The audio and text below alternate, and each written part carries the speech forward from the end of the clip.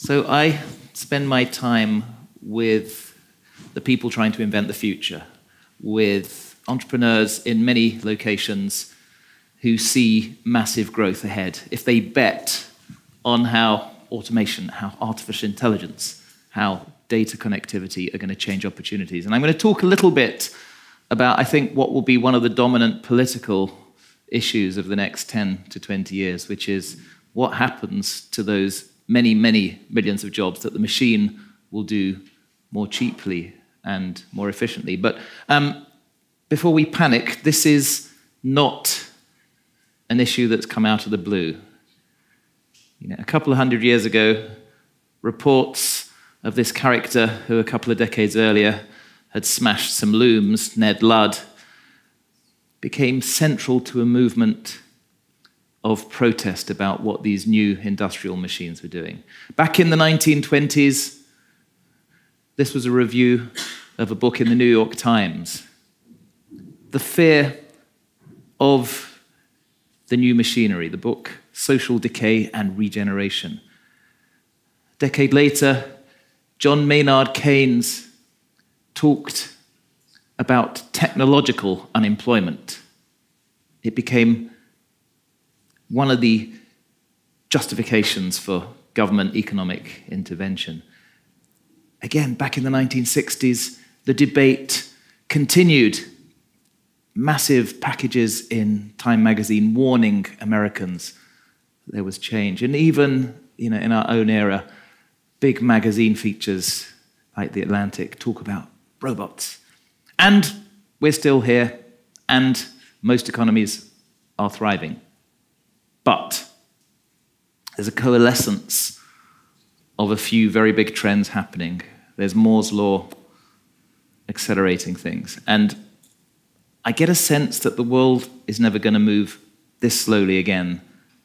And that is going to have a fundamental impact on the need for human beings in all sorts of workplaces. So we've got used to examples like this. This is the company that Google is now trying to offload. It's a company they bought called Boston Dynamics, was making robots for the military. But Google is now kind of beyond interested in this. This is kind of a known, although I think at Boston Dynamics they spend most of their time teasing their humanoid robots. It's going to get more interesting because of things like this. This is a man in a self-driving car for the first time. I'm not touching it at all, and it's driving. Whoa, the lanes are getting a little... Oh, no, there it goes. This is a Tesla that automatically downloaded the software overnight to become autonomous. And this is one of those metaphors for something bigger. Travis Kalanick at Uber is talking about replacing 1 million Uber drivers with the autonomous vehicle as soon as possible. And everywhere we look, the robot is going to have an impact. This is one I'm looking forward to. It's the laundry robot. This is a product called Foldymate on the market now. What about the cooking robot? We did a report in Wired about this. It follows the movements of chefs' arms and puts ingredients together so you can kid your dinner party guests that you have made that beautiful meal yourself. And when we talk about robots, there's different interpretations about what it means. In retail, it means delivering products to people where they are, when they want it. This is a London company called Starship Technologies that's developing these little robots to take goods the last mile, which is the really expensive part of that process. And they're testing them on the streets. I don't know if they've tested them on the streets of Peckham in South London, but I think that may cause trouble. So, this is not the future. This is now. It's being tested. And if you mix what the robotic technologies are doing, the price coming down, to some of the things that this gentleman is doing in a lab just behind St Pancras Station. This is Demis Hassabis behind a company called DeepMind. When I first met Demis about 3 years ago, this was a company with lots of AI PhDs. He was very excited that although they had no products on the market, they had no revenue, they had finally sold Space Invaders. So they programmed the machine to try and get the highest points, but didn't tell it how to play Space Invaders. So they just used the pixels as the data input. Demis said the first half hour, it kept getting killed. An hour later, it started to recognize the patterns.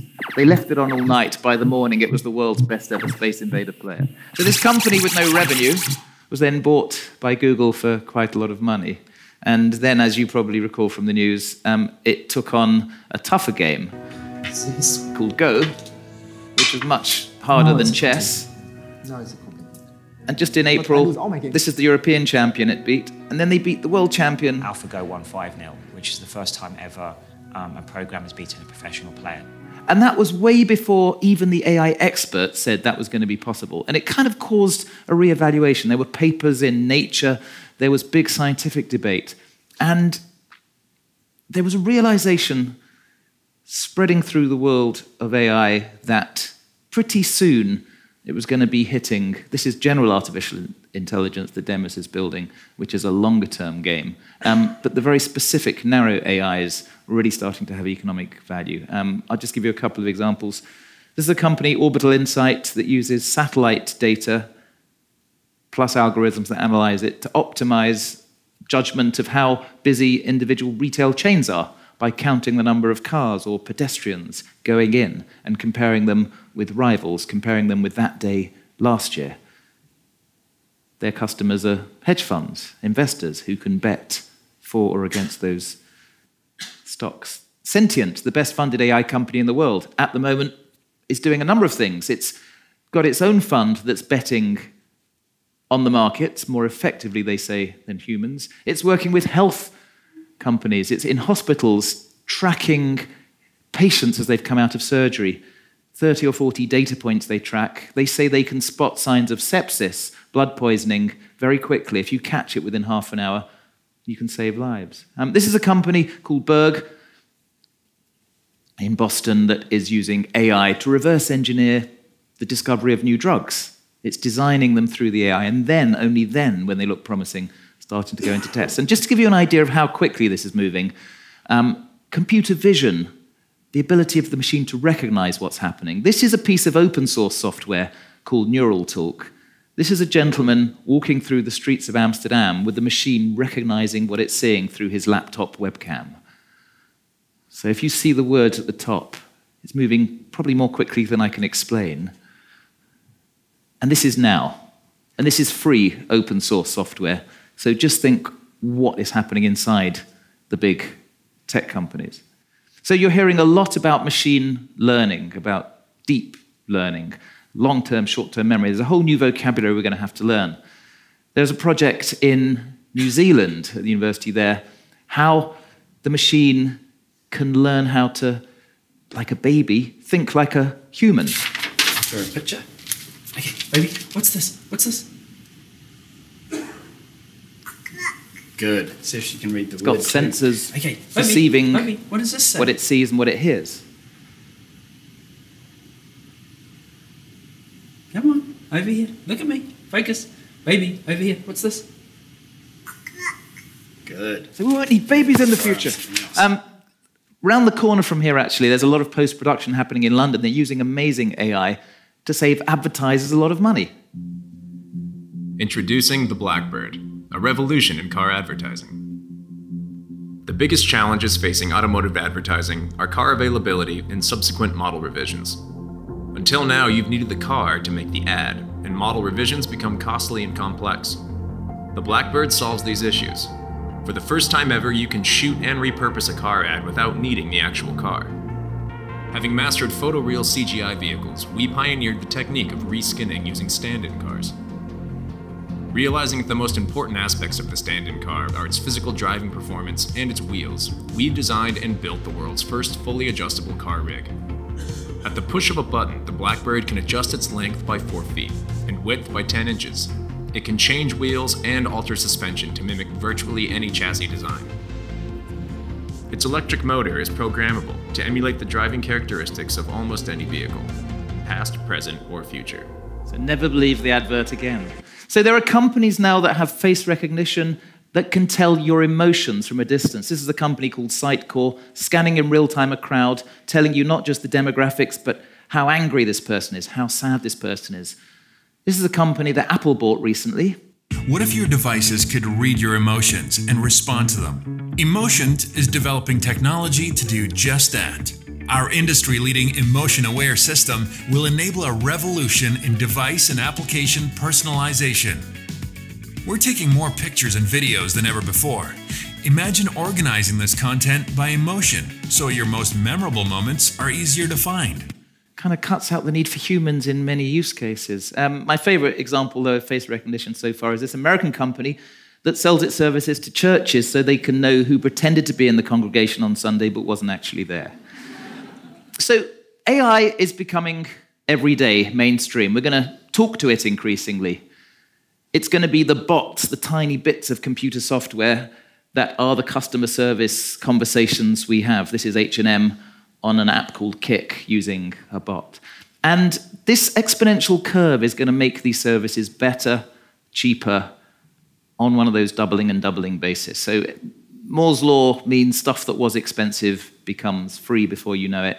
It changes perception. What happens if it's 1994 when storage is $1,000 a gig and I say to you, we'll create a company where we give away storage, call it Dropbox, we'll be billionaires. Makes no sense then, but pretty soon, wow, that's an opportunity. And this is hitting not just software, it's hitting the falling cost of sequencing human DNA. So I'm going to give you a few terms that are going to affect the number of people employed by what we today consider the job. You're going to hear a lot more about the machine which gets better at improving itself than the person.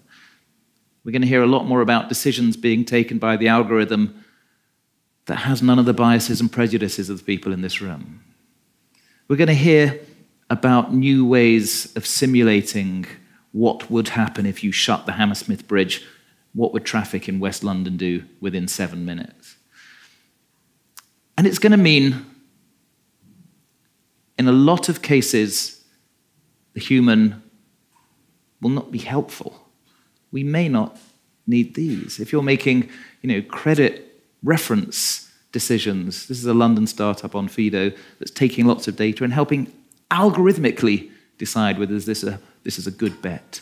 It's happening in healthcare at the same time. This is a company called Emulate that's making organs on a chip to make it much more efficient to test medicines early on. We can now edit DNA using tools such as CRISPR that are gaining ground. And there's even a kind of democratization of this happening, a DIY biology movement, a 3D bioprinter that builds 3D living tissue out of human cells, or this one. Their URL, by the way, is weare3dbioprintinghumans.org. Just don't worry about it or anything. So if you add the ability of the machine to think in an effective way, the ability of the robot to work in a cheaper and cheaper way, you start to get things that we're already seeing at the edges. 3D printing. This is an example from China of a bunch of houses 3D printed in 24 hours. It's probably not the quality of build that Second Home has appreciated, but it is the start of something. We're at the start of a whole new kind of architecture, post-human architecture, Rem Koolhaas calls it, to feed the needs of this automated economy. This is the gigafactory that Elon Musk is building in the Nevada desert. But, ever the optimist, I think the human, if the human is allowed to preserve some of its humanity, will still have a role. So the machine is still not great, as Rowan said, at being creative, at thinking in an artistic way. This is a Google project to use the AI to create art based on vision. It's fun, but we haven't yet come up with the superb novel writing, the superb filmmaking AI. There are companies now, this is one called Narrative Science, that is doing my job, that is replacing the human in algorithmic kind of sports or city news services. But I think there's still going to be a demand for the person who understands the humanity of the people to whom a story is being told. And finally, the people who are going to build the successful companies of the future, I think are going to use both the machine and the essential humanity that we all, as partners, as customers, need, because they're going to build these businesses in a way that are designed to keep evolving, in a way that doesn't rely on a core workplace, but distributes the production, the feedback loops, the storytelling. There will be businesses built around the sort of platforms now that we're starting to see. In real estate, there's a whole bunch of landlords building sizable businesses on platforms like Airbnb. And the machine is great at a lot of things, but this serendipitous creation of ideas is something that we humans, in the right environment, are still pretty good at. The business of tomorrow won't have certainty, and it will move as quickly as consumer market demand changes. And increasingly, I think, that business will be built around a purpose that goes beyond simply making a profit. We did a cover story in Wired 3 months ago about purpose-driven businesses that were also, because of their strong mission, making really good revenues, because you can attract talent, because it gets you through the highs and lows of the economic cycles. So there are posters in organizations like Facebook, which I think reflect how the workplace, the business of tomorrow, is going to have to think to get over this. I'm actually an optimist because I see a lot of the problems that we're confronting today will be solved more effectively than the AI. My son twisted his ankle yesterday. We spent a few hours in A&E, and I was thinking the clunky human processes of queuing and waiting for the X-ray. The machine is so much more efficient. Algorithmic personal healthcare is a solution. So I'm going to leave you with a question. So if you pull your screens out, and if we can see the question.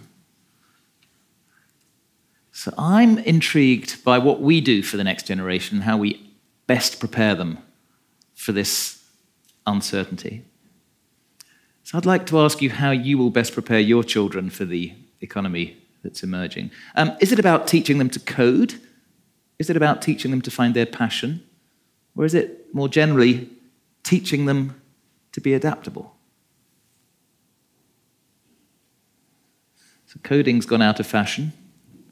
Passion is semi-fashion, but adaptability is the key, which I kind of agree on.